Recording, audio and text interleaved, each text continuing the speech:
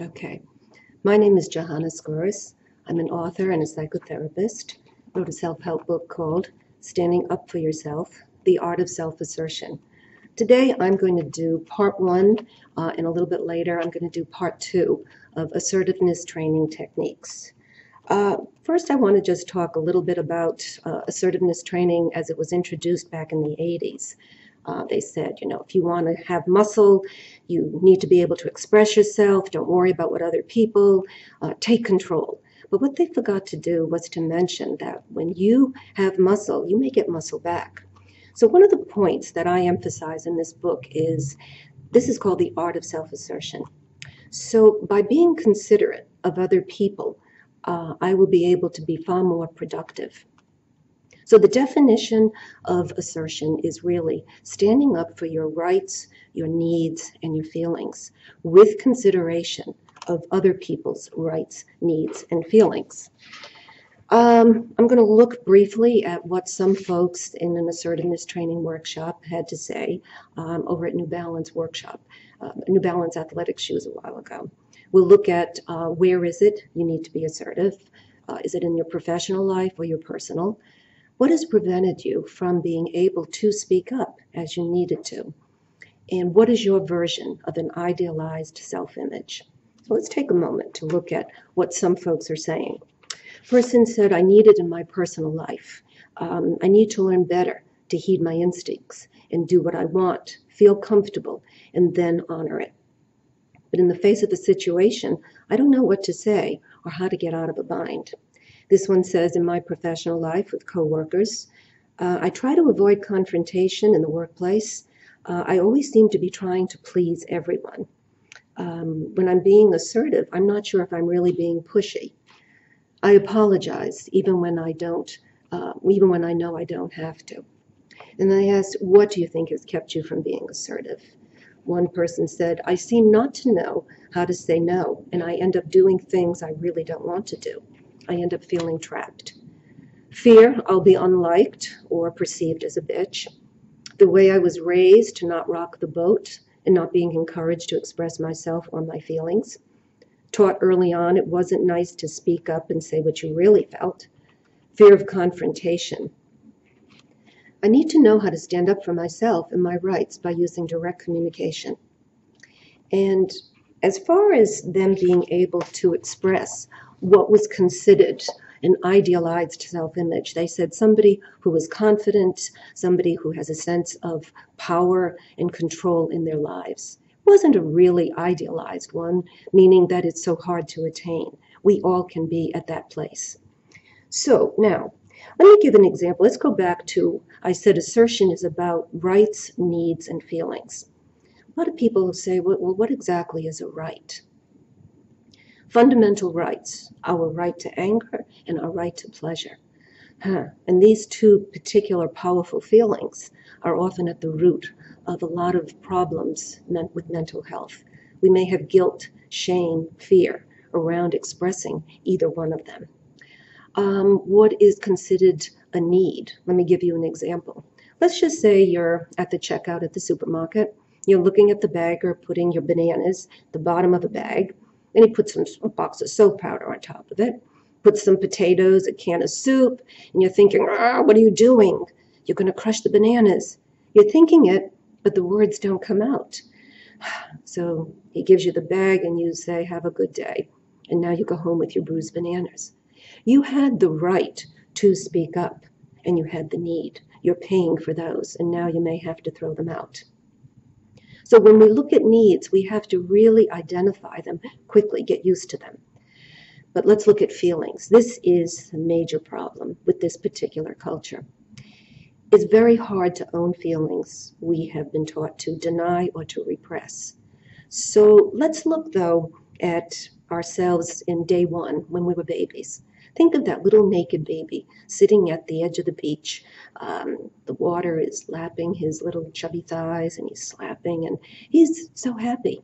He feels anger, he feels frustration, he feels fear, desire, all those emotions. Those are the same emotions that we felt and we still have inside of us today. But because of the socialization process, we have probably just learned how to deny them and put them far, far away. And this is the danger, because the word implosion means instead of me exploding and expressing my feelings to someone, which another way, you really shouldn't, but that's another story, I will take that anger, frustration, resentment, jealousy, and I will turn it inside. So implosion has the dangerous opportunity to lead us to ulcers, migraines, IBS, irritable bowel syndrome, insomnia, and maybe even into drugs and all other kinds of self-destructive endeavors. So the question is, how am I allowing others to treat me? In other words, and note the big word is, I'm allowing. I have to let people pull me around. And this is where self-hate also has the danger of intervening. Now, when I was in my 20s, a lot of problems ensued. My relationships stunk. I didn't know how to be able to stand up for myself. I didn't know I even had feelings. So I got some of these nice self-help books that were around, and I began to study them, and I began to realize that I have issues. It wasn't the men that I was involved with. It wasn't even the choices of men. It was me playing a role, a people pleaser, trying to make you happy, maybe at my own expense. So one thing I realized was I have no contact with my feelings. So what I did was, next to my bathroom mirror, I did this. I put this sign up saying, it looks a little lopsided, how do I feel? I placed it right next to the bathroom mirror, so in the morning, brushing teeth, I'd ask myself, how do I feel? Nothing. When you go to bed, put lotion on your hands, how do I feel? Still nothing. It took a long, long time to be able to slowly start to make contact with feelings. Gradually, I would experience maybe some anger, maybe some frustration, irritation. Getting these negative feelings to become a little bit more comfortable, to own them, never mind express them. This was a major, major breakthrough. But it started with something that basic.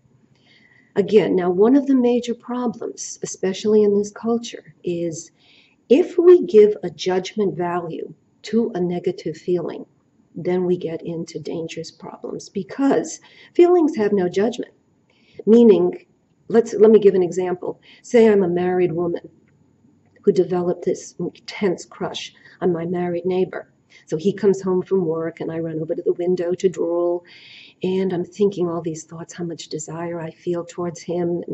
And then suddenly I say, oh my God, I'm married. I shouldn't think these things. I shouldn't even feel this way. Well, hold on. You have the right to feel this way. You just don't have the right to act on those feelings. If that woman runs across the street, grabs this guy and starts smooching, there's a problem. But the right to have the feeling and try to then ask yourself, what's wrong maybe with my relationship, with my husband, my marriage, that I can find myself so very, very easily drawn to this individual? That's the whole point of getting in touch with your feelings. It's to alert you to what you feel determines what you do. This is critical that you never forget this, because we are still liable for our actions.